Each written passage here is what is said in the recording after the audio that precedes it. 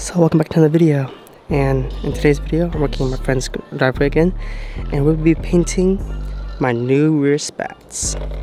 These are the F Sport ones because mine, yeah, it's seen better days. And instead of using self-tappers, we're gonna do this properly with some bolts, nuts, and washers. Alright, let's go ahead and sand this down. So I actually forgot to plug my mic in technically because my mic was actually in the headphone slot instead of the mic slot. So I do apologize for that. So majority of the video now will be a voiceover. So I'm just pretty much talking about how I covered my patio with this Harbor Freight little plastic thing I got for like $1. That way it won't have overspray on the cars, and right here I'm showing that I'm hanging it up on this fishing line, which was technically a good thing and a bad thing, but it was work. So, and then I was wiping it down with some alcohol, that way I can prep everything. So as you can see, I'm using a filler primer that I got from Harbor Freight, and I'm doing I think about 3 to 4 coats within 10 minutes in between each coat. So I actually learned some techniques through Paint Society, so huge shout out to them. They're doing it by quadrants, so as you can kind of see, I'm doing like one part, and then the second part, and the third part, and then use a hit all at once. So it's kind of stripy at first when you start, but then the first coat I go all the way across. Second coat I do the quadrant, so I split it to 3 parts, and then coat 3 I go to the full across as well. That way it makes it even in coverage part. They explain everything in their video, so, and this actually turned out to be the best paint job I did with rattle cans, so that's pretty nice. Obviously I'm showing it when it's complete, about the 3 to 4 coats. I forgot what I did, and I let it sit for about 45 minutes. It was kind of a hot day and windy day, so I let it sit about 45 minutes before I actually hit it with the base coat.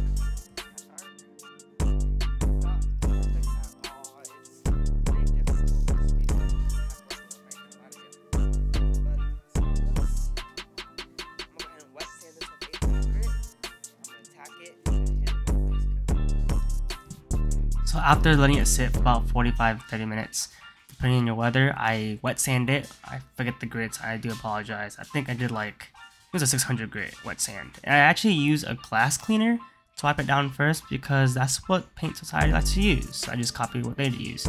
So I use a glass cleaner as my water technically, and I wet sanded it down, that way it's smooth and ready for my base coat. After I wet sand it, I hit it with a tack towel. Of course, I let it fluff out a little bit. I opened it up, I let it air out a little bit before I did it. Of course, what a tack towel does just removes any of the lint and everything. That way you have a clean, smooth primer coat for your base coat. So I didn't record me painting the base coat, but it's about the same, 10 minutes in between each coat, about 3 to 4 coats, and this is how they turned out. I think it looked pretty good for how it did, so I'm gonna go ahead and hit it with the clear.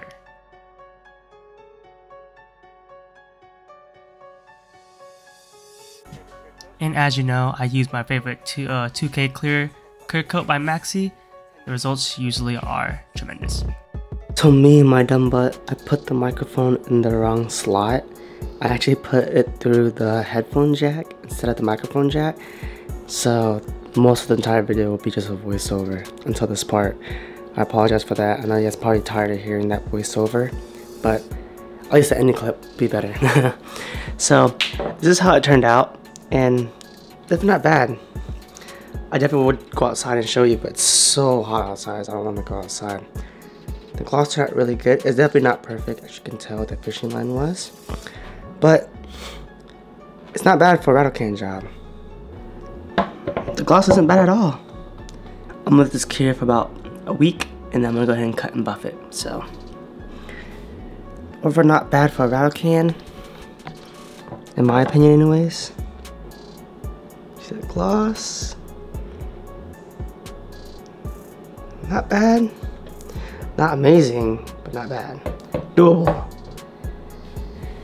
Alright, let's give this a week, and we'll come back and cut and buff it. This is how it looks in the sun before we start wet sanding it. It's been about a week since I painted this, maybe like 6 days. It's kind of hard to see in the white, but I feel like the dark won't give it justice, so it's definitely not perfect, but hey, not bad for a rattle can.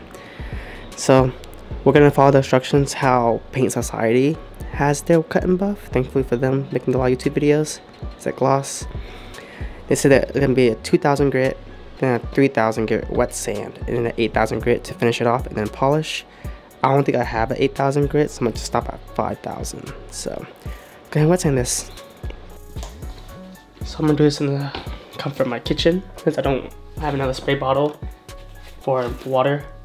Go ahead and clean this off and we'll start the process. 2,000 grit with a Durablock for more control.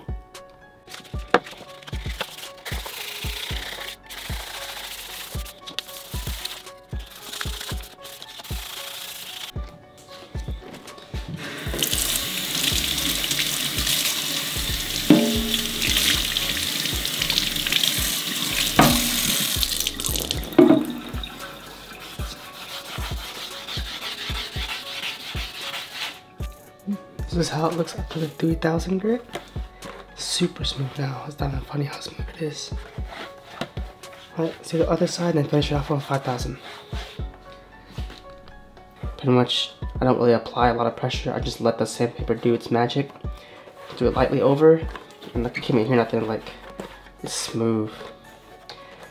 The 2,000 grit is supposed to remove any of the dirt and all that stuff, imperfection. The 3,000 is supposed to refine it, and usually is an 8,000 to finish, but 5,000 is all I got, and 5,000 can be used before the 8,000 if you want that, but 8,000 will refine it better. But like I said, I don't have 8,000, so we can go with 5,000 and just polish it after that. So let's do that. 5,000.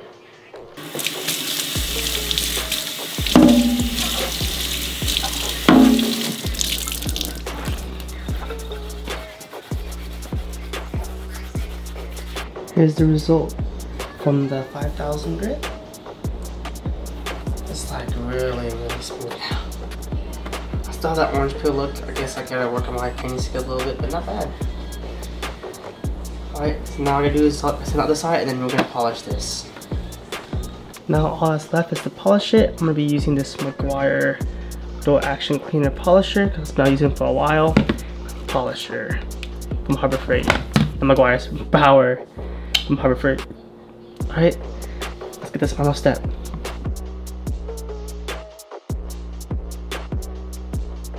And this is how they look after polishing. I will say this is probably my best job I did of painting. Definitely not perfect, 100% not perfect, but it gets the job done. So I will say it's a win in my books. Alright, that's how it looks. Definitely not bad, it feels amazing. Like I said, best buy the best rattle can, so thank you Paint Society for teaching rattle can paint jobs. Because I ain't sure no professional, don't have an air compressor or paint gun or any of that stuff, so. Alright, let's compare the color from the car paint. I wish I could coat these or protect them with wax, but you're not supposed to protect them or coat them a month after paint, so I gotta wait 3 more weeks, so rip.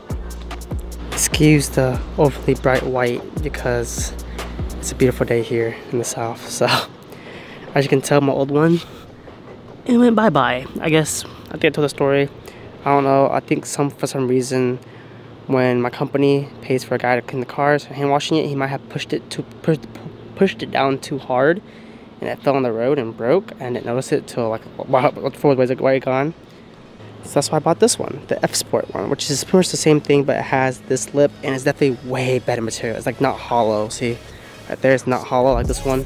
The whole bottom of it is hollow. Let's see if you can see it. Hopefully you can see it. The inside's hollow. Whenever I install it, I'll definitely show it, but here's how they look side by side with the paint. Paint's a little dirty, so excuse that. Here's door 2 right there. It's gonna be hard to see on camera, of course, because the sun's blinding it, but I like it. Pretty good. Like I said, gets the job done. Alright, the next clip that we can see is gonna be installing it, because I would hate for you guys just to see a whole video of me just painting it and not installing it as a separate video. So I'm gonna include it all in one video for you guys. So in this clip, let's install these. As we're prepping for the show, we're getting a new roof done as well. This is the OG location of my parents' place, and look at this new garage my brother set up. Looks so good. I miss home now, just to work in my car. It's so much better than the apartments. Usually came with a hole in the bottom. I just made it really long and made it go all the way through. So that's what I'm using that hole for. I'll be using the provided hardware for at least one of the bolts. The provided bolts, washers, and nuts. So planning to change, I'm not going to use the original hardware because my brother and I decided it's kind of close to the edge. We're going to make a new hole and just line up the holes. We got longer bolts. It works out perfectly. Let's go start drilling. This is how it looks. That one was a fail because I must have made it too out. Now you definitely can see it. So failed that one, but the other two you can't tell. So that's the goal. All right, let's go do the other side and make this hole big on this side to put the bolts in. That's how it looks when it's on. That's 3 bolts, and yes, it's very ugly with the washers, except for that the middle one and the end one. The front one's okay. I don't really see that washer. And I pretty much sandwiched it with a lock nut or a washer on the top. And it's just a temporary setup because I'm probably gonna change this, and it's gonna be late. I gotta sleep early for the show, so yeah, probably gonna just call it like this, like a day. So I would show you guys what's inside, but I can't because my lens is too big since this is my good lens for the show. So sorry about that, but I'll show you the other side. So alright, let's go tell you the other side real fast.